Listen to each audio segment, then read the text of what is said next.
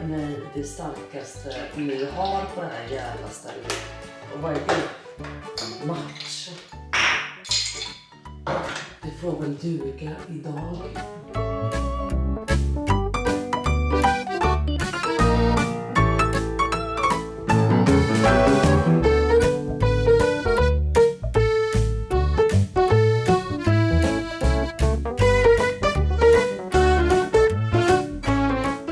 Nu ska jag dricka upp den här jävla matchan. Och sen ska jag berätta för er vad jag har varit med om i natt. Fruktansvärt. Fruktansvärt. Jag ska dricka upp den och sen göra mig till människa. När jag är människa igen, då hörs vi. Men innan det, välkommen till en ny jävla vlogg.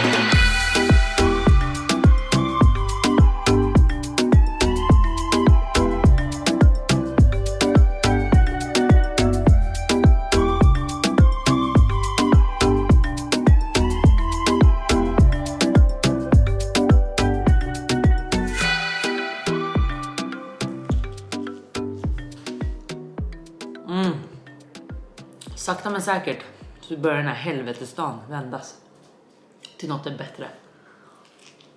Tack för Gud för det.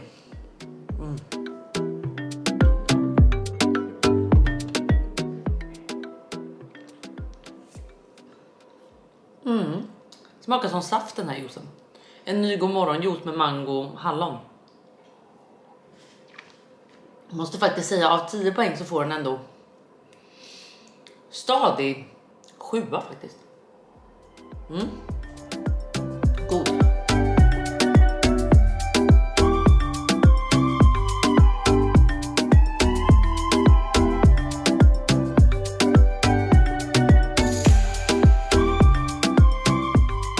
Okej, nu har den här människan också vaknat. Jag kan säga så här.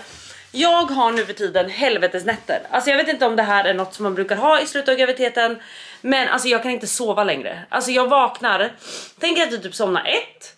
Och så vaknar jag ändå klockan 5. Jag kan inte sova. Och hela nätten är jag också vaken. Så jag sover ju liksom. Det känns inte som att jag sover djupt längre. Det känns som att jag redan har en bebis. Så jag vet att många av er nu kommer säga så här. Ja men det är nu kroppen förbereder sig på att bli mamma. Så att ni ska klara av att öppna bebisen. Och jag bara känner så här. Men that makes no sense. För att jag känner nu så här. Om jag snart får den här bebisen. Så måste den här mamman få sova innan du kommer ut. Förstår ni? Ja. Mår du bra där borta? Men toppen. Ja, för du har ju fått sova om vi börjar där. Nej, du vänder på det hela tiden.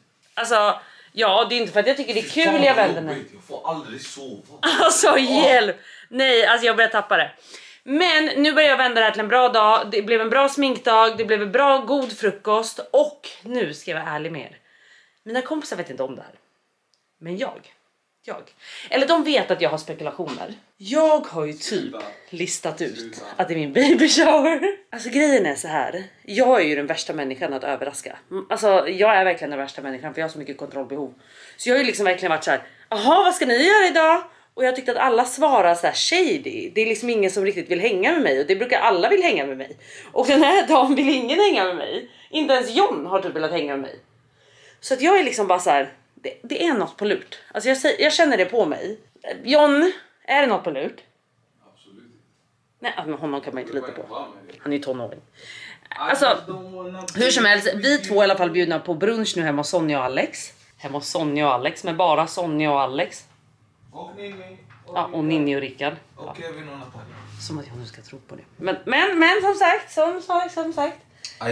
Nej, alltså jag är i alla fall jättepeppad. För jag tror att det här kommer bli en så rolig dag. Alltså jag tror inte att ni förstår hur tacksam man känner sig. När man ens tänker på att folk ens tänker på att fira att jag ska få en bebis. Du? För du skämmer ju inte bort mig särskilt mycket. Vet du, det är faktiskt flera som har kommenterat att du borde sätta en ring på min finger. Innan jag drar från dig. Det var fotboja. Alltså ni förstår ju vad jag lever med.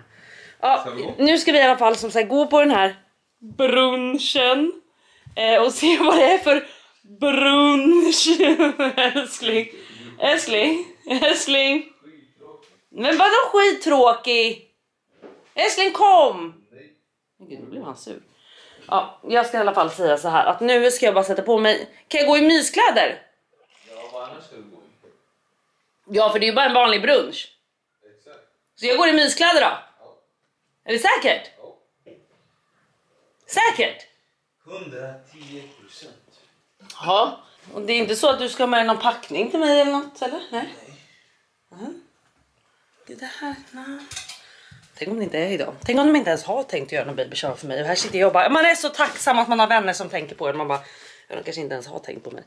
Vet ni vad? Nu får vi helt enkelt se. Nu måste jag släppa mitt kontrollbehov faktiskt. Och go with the flow. Och åka dit. Så vet ni vad? Det gör vi. Vi sätter på en liten tröja för man behöver inte gå helt jävla näck. Det känns ju lite för riskabelt så här en lördag och allt. Så vet ni vad? Nu går vi dit. Jag börjar bli nervös. I don't wanna do this anymore. Hjälp. I don't wanna be the reason why. Nej, men nu är jag anledningen till varför. Baby girl. What's your name? Let me talk to you. Men är det inte baby shower idag? Nej. Lova. Yes. Lovar du? Yes. Åh, hjälp. Gud, jag får nästan sammandragningar av den här stressen jag börjar känna.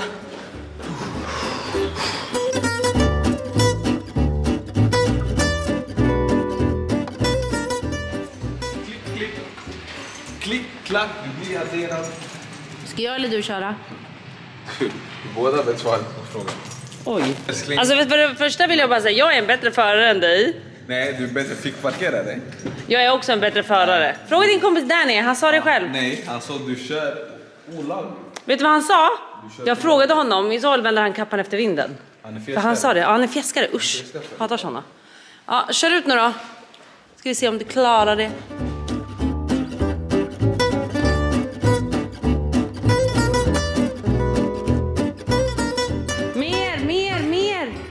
Mer Jan. Ja, får man åka med eller? Ja, såklart älskling. This is your... Nej, det är det. My car. Nej, inte det var. Men jag menade de här som kör förr i tiden med hästar och skjutsade drottningen. Jag vet inte älskling. Men vi kör nu. Men du vet vad jag menar. Ja, men vi kör nu älskling. Your Chevalier. Jaha, heter det så pass? Kanske, nej, det vet jag inte.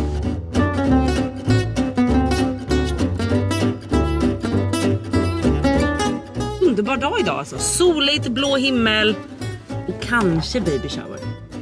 Men i alla fall brunch. Jävligt taggad.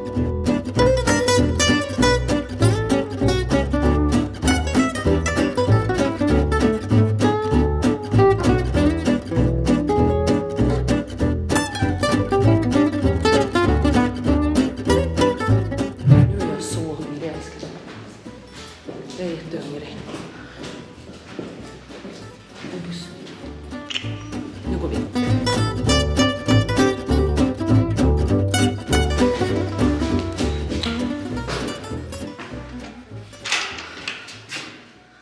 Hej Sonja! Åh herregud, får du faktiskt släppa av? Ja, nej men jag kan nog inte. Hur ser jag ut? Nu har vi bytt om på Klara. Hur ser jag ut? Alltså, hon är så svår att överraska, jag tror inte ni förstår. Men lite överraskad blev du. Nej, alltså jag kan säga så här. Jag har ju redan misstänkt. Jag har misstänkt. Åh fan. Alltså, galen. Jag måste bara säga en grej. Vi har snackat så mycket om det här inför att du ska komma. Alla har gett upp. Alla har gett upp alla lögner de någonsin sagt. De bara, ja alltså hon vet. Ja, nej men precis. Kolla vad vi fixat och trixat. Det är fint. Alltså jag blir helt rörd. Blir det på riktigt? Nej. Eller alltså... Du börjar förvänta mig exakt där. Nej, jag blir verkligen rörd. Så mycket slem. Ja. Vågar man se ut här? Ja, det tycker jag. Mackor finns.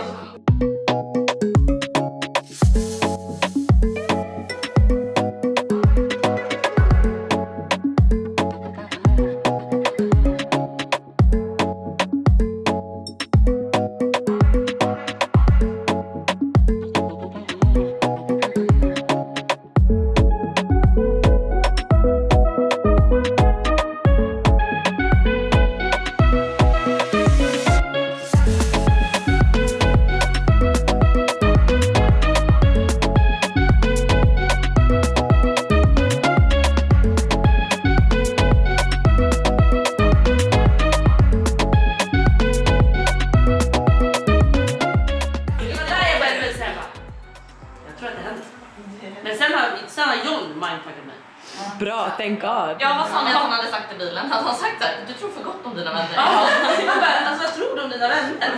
Och han bara, varför skulle de ens ha fixat något? De bara, jag har inte fixat något. Nej men han sa jag bara, jag har inte fixat något med dig för du, ja men det går inte att överraska. Jaha. Han bara, så förvänta dig ingenting, vi ska gå och käka. Det var därför han var såhär, ta på dig muskler, vad håller du på med? Jag bara, är du säker? Du har så mycket mig.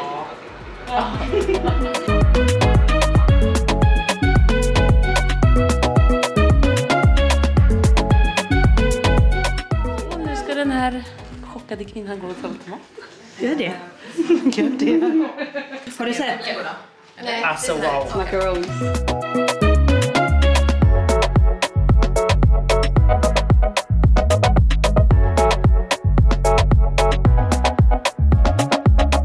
Vad tårtan? Vad är det för smak? Vad heter hon? Vad var det för smak? Nej men jag vet inte, det är typ... Ja, det är typ lemon curd. Men något mer? Nej, det var faktiskt jättegott. Ska du ha en bit eller? Vem vill ha tårta? Okej. Okej, nu ska Klara öppna sina presenter. Det här är absolut något som jag kan tycka är skitjobbigt. Läsa kortet. Och nu ska alla glo på Klara. Ja. Och så ska man vara tack så hemskt mycket. Det var precis vad jag önskade mig. Jag har ju upplevt den här, men jättetack. Ja, men det är givet. Gud, vad vill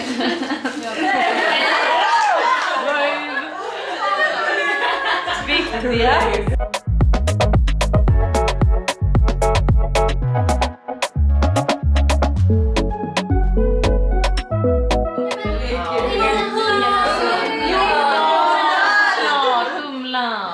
Det var jättefint.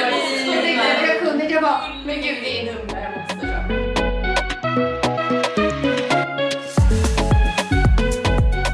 Men gud, vad är det här? Men gud! Diamanter. Men herregud vad Sen fint. när hon är född, då skickar vi in det. Så kommer hon gravera hennes vikt och datum och längd. Va? Och så kan ju det vara alltså, att hon får den när hon blir äldre. Som en liten present till Det henne. roliga är att hon verkligen sparkar nu. Hon gillar diamanter. Bara yes! Jättefint ju. Nu i alla fall åker vi härifrån. Jag kan säga så här. Den här baby showern, jag sa ju, hon har jag berättat att jag har misstänkt. Jo tack. Absolut. Ja men precis. Jag kan säga att jag spelade in en story i morse på väg till babyshowen och pratade om det här. Ja, jag Om förstår. att det skulle överraska dig. Jag förstår. Och det gjorde ni. Ja. Nej men jag kan säga så här, jag misstänkte och jag hade ju rätt. Men jag blev så jävla överraskad och när jag kom in. För att först står liksom Kinsa, Alice, Humlan, Golly var det va? Nej, Jo. nej det var det inte. Det var Sonja. Minni Och Sonja. Och då var jag så här, gud vad mysigt liksom. Tänkte inte mer på det, jag blev bara så här, fan vad kul. tänkte du inte ens en sekund så är inte det någon fler? Nej men typ inte. Du hann inte tänka. Nej, jag hann inte. Nej. Och så bara Kinsa pushar mig och bara, men du ska du inte gå och testa en klänning här i rummet typ? Det är ju bara tröjan. Och jag bara, ja visst det kan jag göra. Och där bakom väntar då 20 andra. Jag kan visa här hur det såg ut.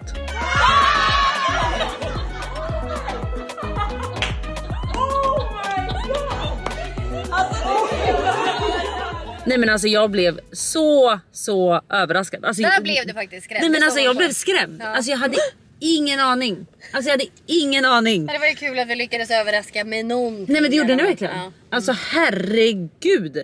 Så det har ni verkligen lyckats med. Men alltså jag kan säga så här, jag har fått så fina presenter. Alltså allt ifrån babysaker till kläder. Jag fick av Humlan en body med massa bin på för Humlan. Jag fick 2 jättefina halsband till vår lilla tjej, älskling. Ja, jag kan visa här i kameran. Kolla hur fin. Alltså ett guldhalsband med liksom diamanter som är liksom tvilling smycke, för hon är ju tvilling, för hon föds ju som tvilling. Och det är ju jag med, så det är helt perfekt. Den kommer vara ett A-barn, yes. Och som jag. Precis, som Humlan också, ni förstår, A-barn. Och sen då så fick jag också ett jättefint halsband av de andra tjejerna, gud förlåt. Och kolla bara på det här, alltså det är helt fantastiskt. Alltså det är också liksom guld med diamanter, alltså hur fint. Och vad lillan sparkade till och med när du öppnade. Ja, det var det som var så sjukt. Hon sparkade till när jag öppnade det här och jag bara kände så här, hon älskar diamanter redan, älskling. Och vad fint. Älskling, det står ju för hennes namn. Ja, jättefint. Förstår du? Nej, alltså jättefint. Så jag är helt överlycklig. Och sen fick jag en bathing suit. Nej, jag skämtar. Nej, men vad heter det? Bathing suit. Ja, bathing suit. Typ ett alltså, så här för solskydd blir det också. Ja, för vår sommar på Ibiza. Om det blir Ibiza, det vet vi inte. Ja, vad händer? Den var jättegullig med solglasögon till. Ja, de var så gulliga. Nej men gud, jag har fått så mycket fint. Alltså jag kan säga så här, jag har världens bästa vänner. Det är det enda jag har att säga. Jag har världens bästa vänner. Alltså jag känner mig så bortskämd, älskling. Ja, jag känner mig så bortskämd. Du blev bortskämd, det är du värd. Och vet du vad jag insåg? Jag sitter där i rummet och känner så här, gud, har jag så här mycket vänner? Har jag så här mycket bra vänner? Det är faktiskt helt otroligt. Nej, jag är rörd faktiskt, det är. Men nu ska vi hemåt för att vi ska träffa Johns mamma. När kommer hon till oss? Prick. Okej, så hon kommer alltså om en halvtimme och då ska vi äta, tror jag, eller någonting. Jag är typ hungrig lite. Ja, du har inte ätit nu på hela. Bra mat. Ja, vi äter lite eller? Ja. Så vi ska äta lite och sen mysa resten av dagen, tror jag. Men alltså herregud, det har varit så mycket fint. Jag ska visa alla presenter, jag kan göra det när vi kommer hem. Så nu åker vi hemåt. Nej. Trodde det var över, men det var det inte. Hon trodde det var över. Nu har vi överraskat Klara igen. Ingen lyckas överraska mig. Ni har fan lyckats. Idag har vi lyckats. Alltså idag har ni verkligen lyckats. Jag trodde jag skulle komma hem, men sen stod de här i köket. Ja. Surprise, motherfucker! Och nu vet jag inte ens vart vi ska. Det känns som att det är min möhippa. Nu ska vi kidnappa dig, så Klara har fått packa väskan. Hon har packat chips och hon har packat klubbor. Det är det enda vi behöver. Nu går vi. Okej, ni vill fortfarande inte säga vart vi ska, eller? Nej, inte. Men gud, det här skrev mig något enormt faktiskt. Du tog med i passet, va? Alltså, för vi ska till Polen. Okej, vi åker.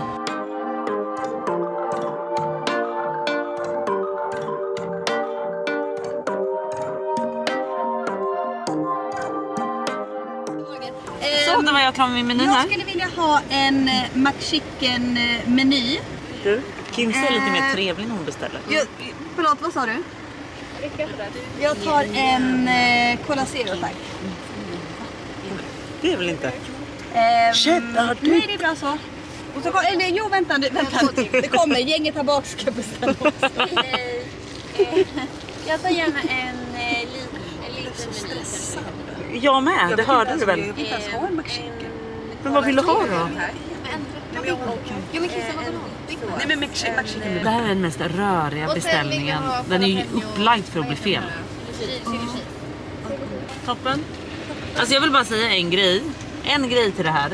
Och det är att Humlan sa att jag var en diva när jag beställde. Det tyckte inte jag. Nej, tyckte jag var rörig, eller? jag var lite rörig bara. Ja. Det är mer att du gapar rakt ut. Hej! Ja! Käfta cheese! Man bara, men hjälp, hon hör dig. Hej! Jag tror det. Vegetasty utan ost. Ja, exakt. Extra gurka på den. Ja. Toppen. Förlåt mig, inte en enda jävla gurka fick jag. På riktigt? Nej. Gå och klaga. Men alltså, det dräller ju i hela bilen, Klara.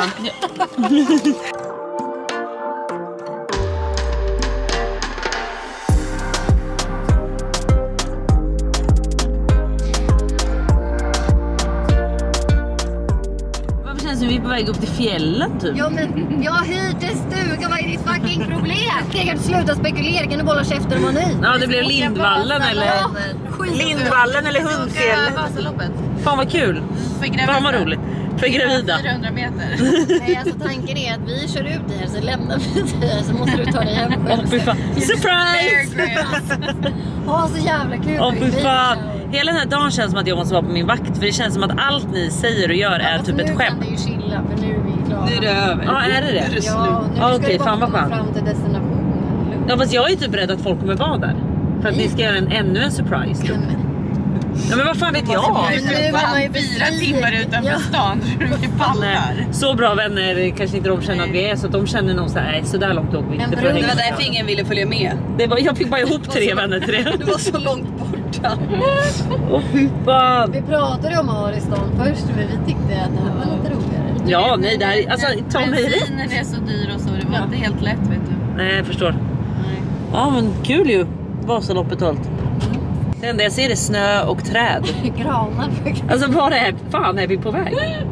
Du vet inte heller. Nej. Eller jag vet ju vart vi ska, men jag fattar inte. som kör inte vet vart vi ska. Herregud.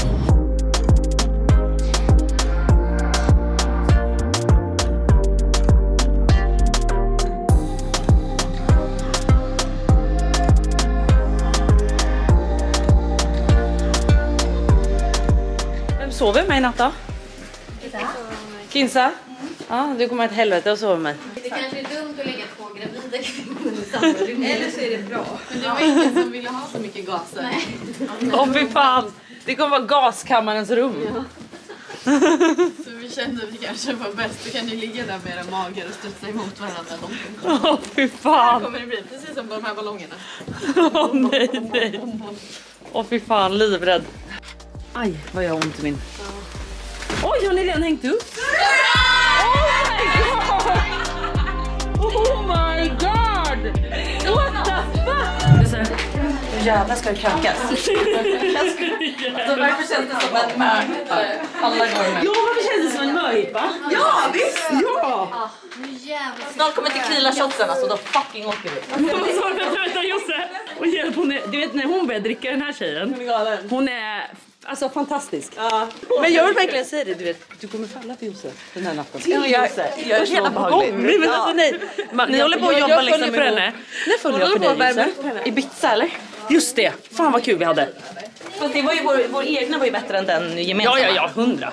Men det är ofta så, just med mig, att man vill hänga med mig själv. Ja, jag pratade precis om det. Jag bara, har Klara någon tjejgäng med dig? Vänner. Du vet, Men det bara, hon har sprinklade vänner. Hon har Det är liksom... skönt tycker jag. Tycker ni? Ja. Jaha, Det är bara för alla vill ha egen dos av dig. ja, det är det. Det är just det, du vet när man är så egenkännande. Ja, det är det. det måste alltså, vara jag det. vill ju verkligen ha Alla tjejer, vill, men alltså, jag tar ju över gruppen. De vill ha mig för mig själv.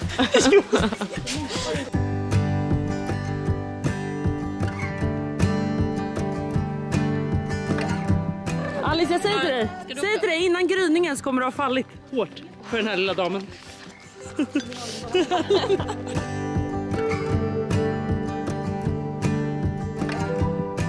Ska ni alla bada kallt? Ni alla, vi alla. Det Det är bara du och jag som ska bada kallt. Välkommen till Paradise. Oj. Swedish Paradise Hotel. Oj, vad Det här är trevligt. så trevligt. Trevligt är det. Trevligt är det. Fan vad nice. Som har ett brand. Som en riktig viking. Ni vet att jag heter Du, MP mellan. ner då! Du vet just när man puttar ner någon. Du är galen. Oj, Josse kom upp nu. Man ska låtsas att det är skönt. Ja, Josse. Du är för långt ut nu. Josse, nej! Josse! Josse, kom tillbaka. Nu blir jag faktiskt rädd. Ja, jag vet, man ska bara andas. Jag lovar. Men det skickar min kropp kommer helt röd nu. Ja. Men alltså jag kan inte simma just så jag går bara rakt ner. Okej då. Jag kan Ha inte med. simma. Lev ditt liv på ditt sätt. Alltså den kommer snart skjutas upp i någons ansikte. Den Den ska du sikta på. Nu kommer den! Den kommer nu! Nu kommer bebisen. Ah, jag föder nu! Nu, nej! Ah! Men alltså kolla på den! Ja, dra av den bara. Men, Håll korken och vrid flaskan. Alltså jag orkar inte hålla den här jävla kameran mer. nej, alltså den sitter stenhårt. Nu! A few moments later. Du har sagt nu. Nej, alltså... alltså Ninni, du har aldrig haft ett problem att öppna. Vill jag bara säga, är det något jag kan? Så är det för fan det här. Vänta nu. Fan. Alltså det har gått 1 minut. Nej men alltså det här är för fan... Men nu tar jag över. Nu räcker det. Nu blir jag stressad. Nej alltså det här, ja, okej, absolut. Så lätt var det. Ja. Jag hade ju också jobbat upp den i 1 timme. Ja, absolut. Ja, gott. Perfekt. Skål Klara. Och skål hörni, skål. Vilken jävla fantastisk dag hörni. Skål hörni. Skål. Vi beställde också vädret till det här. Skål. Ja, fan vilket trevligt jävla väder. Fantastiskt. Ja. Ja, tack hörni. Ja, varsågod. Bra dag. Varsågod Klara. Vill du vlogga lite till eller? Jag lägger ner den här nu. Nyvakna. Alltså jag kan säga så här. Jag filmade faktiskt inte mer igår för jag kände att jag ville bara vara i Jag har lite klipp till er. Ja, gud vad kul. Toppen. Kan jag se om vi lägger in det för annars kanske det bara blir en lång film. Ja, det är sant. Men de 3 nyvakna tjejerna, alla andra sover jättebra. Men det är jag, Alice och Sonja. Och så är den en liten till. Ja men precis. Henne får vi inte glömma, Alice. Hon är också vaken. Hon är vaken. Eller? Nej, inte just nu i och för sig. Det är hon faktiskt inte. Men snart. Vet du vad, jag ska nästan väcka henne i Lite så här bara, du som väckte mig. Din lilla. Ja, din lilla. Hej, god morgon. Ja. Du, om 7 veckor. Nej, om 6 veckor. Ja. Också en jävla kula. Ja, jag vet, man har en kula. Är det så mycket Alla är så mycket trevligare mot dem. Jag är ju skengravid. Alltså jag la mig igår. Vet du vad, jag var inte jättemätt bara. Så la jag mig på sidan. Jag bara, nu ligger hon sådär. Oj, nu sparkar hon. Nu ligger hon såhär gott på sidan. Men egentligen var det entrecote. Nej, det var inte entrecote. Det var gösen. Ja, det var gösen. Vad är Sonja? Så nu är resterande människor vakna. Och nu går vi alltså och äter frukost.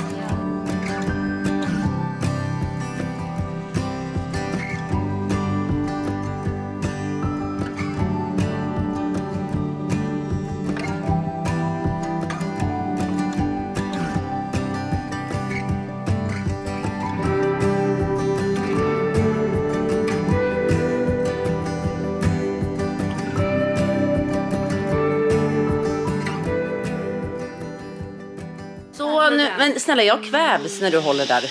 Usch. Duscha innan ni hoppar ner i poolen. Och det gör ni antingen bakom träspaljen eller i omklädningsrummet. Då, det väljer ni vilket som. 4 pooler, 2 inne, 2 ute. Vi har ångbastu, torrbastu, lite olika typer av relaxrum. Baren har ni här om ni önskar någonting eller frågor till oss. Det är bara att komma ut. Kul. Har ni badat kallbadet nere vid havet? Har ni gjort det? Några av oss. De modiga. Okej. Får ni för att ni vill göra det idag också, så kom förbi mig idag så får ni låna nyckeln till bastun. För nu har inte ni kvar era. Okej. Och det är närmsta att gå dit bort. Det finns ingen närmare, man kan bara pimpa ner här och hoppa ner i. Ja, det är för orden. Ja, nej, det är upp för trappan i sådana fall ut första höger. Så ni kommer utanför staketet, det är den vägen. Det räcker för dig med kallbad nu. Det räcker aldrig. Just det. Ja, men toppen. Ja, men jättebra, välkomna. Tack. Okej, nu fucking åker vi. Nu blir det alltså spa för hela slanten. Och jag blir bortskämd här. Jag har hört på ryktesvägar just att jag ska få en behandling av er. Det tror du va? Ja. Du bara, Men du betalar den själv. Ja, det är det. Och jag älskar också att man skrattar upp. För sällan. Nej, men nu ska vi faktiskt bara mysa och ha det jävligt gött. Alltså jag kan säga så här, vet du vad jag tänkte på när jag gick och la mig? Nej. Ni vet att man ändå kan vara så här, lite besviken eller lite glad. Du vet så. Över förväntan i allt. Men faktiskt.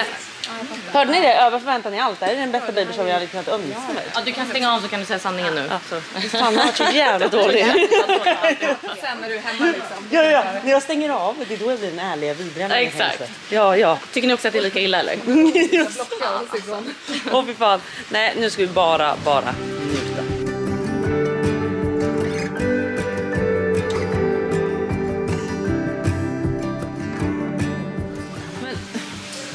Men så jävla... Det är liksom ingen som har pussat.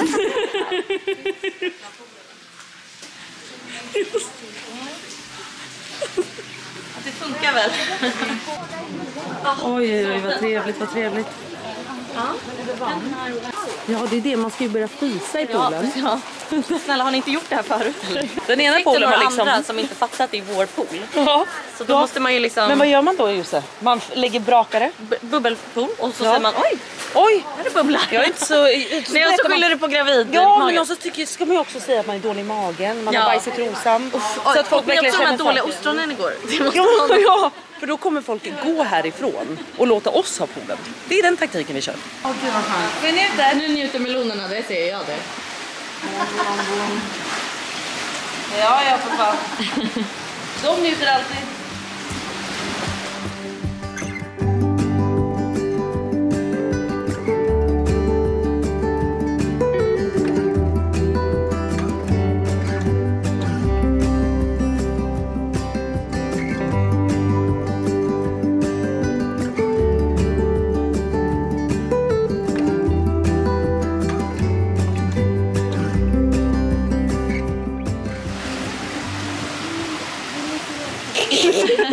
Också så här. Och också så här. Stackars John. Så jävla äckligt. Alltså, oh my god. Alltså mina vänner är ju världens bästa vänner. Det har vi redan konstaterat. Men nu fick jag en timmes massage. Jag kan säga så här. Den här blivande mamman Alltså hon är så tacksam just nu. Och jag har haft en sån skön massage. För jag fick också ligga på en sån här ring. Så att magen fick plats. Så jag har verkligen haft en riktig vanlig massage. Det var helt jävla fantastiskt. Men gud vad blått det blev här. Gud, ni ser att jag är helt rödmosig.